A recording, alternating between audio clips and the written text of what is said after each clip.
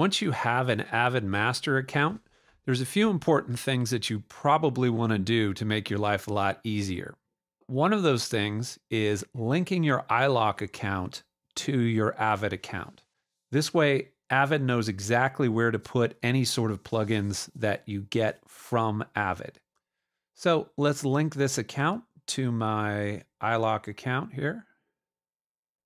One of the things that you want to do is link your Ilok account.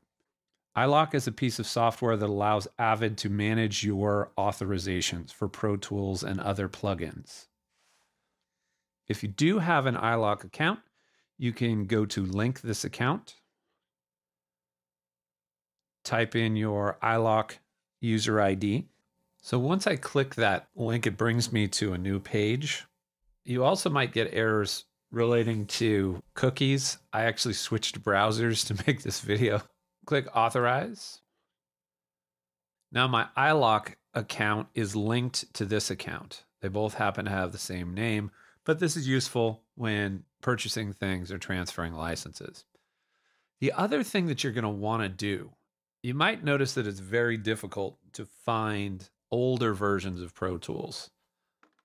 Unless you kind of know where to look, it's a little bit difficult.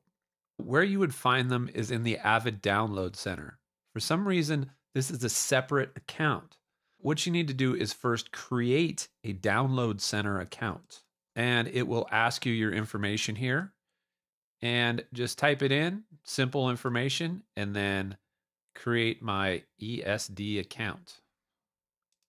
When you're finished, it will give you this message saying your download account has been created and is now linked to your Avid Master account. There it is, it's linked. Now, this allows me to access older versions by just clicking access your account.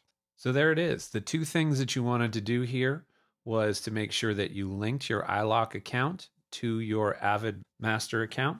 And then the other thing that we did was we created an Avid Download Center account. And then when we created it, it automatically linked us to this. And I'll show you how to use that in a different video.